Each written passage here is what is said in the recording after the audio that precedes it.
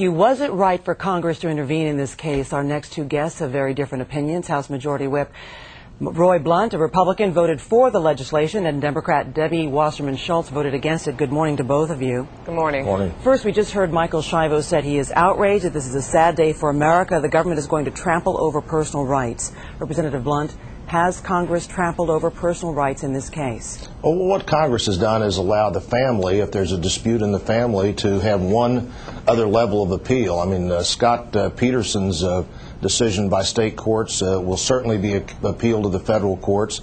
This just simply allows families to move in if there's a difference.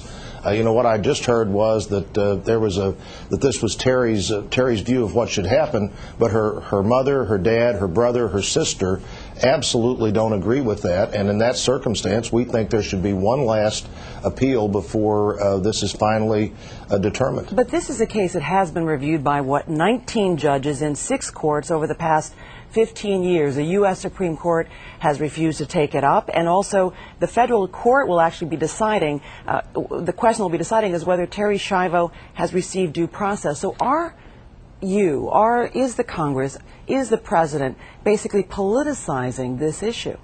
Representative Blunt. Well, I don't think, Ann, that you're involving yourself in family matters when all you're doing is saying to the family that you have one final opportunity to appeal the decision you don't agree with, where your daughter or your sister would be killed. I'm sorry for interrupting, but wasn't there a memo circulating on Capitol Hill calling this, quote, a great political issue? This is a tough issue for Democrats, and that the question, which raises the question, are Republicans looking to gain for this?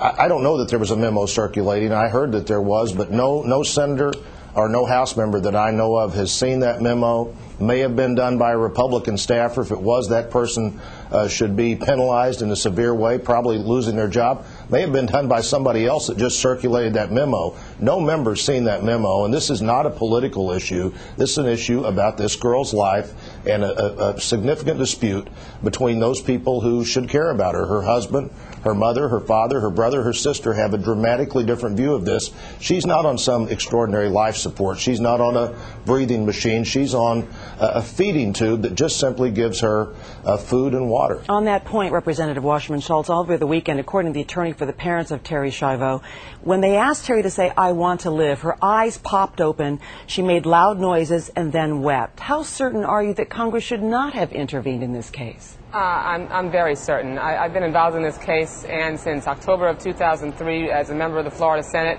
when the legislature inserted itself into this deeply private family matter, and now we've done it again. It literally rips the hinges off the door of every family home in America and allows Congress to insert ourselves into any family dispute that we don't agree with. It's just absolutely unconscionable. And the point is that I don't know Terri. I'm not a doctor. I'm not a bioethicist. I don't have any medical expertise, and neither does Congressman Blount or any of the 43 other of our colleagues. This is not an appropriate place for a family dispute, certainly not a place for us to decide whether she had these wishes or not had these wishes, whether her cerebral cortex is or is not liquefied. The courts reviewed that.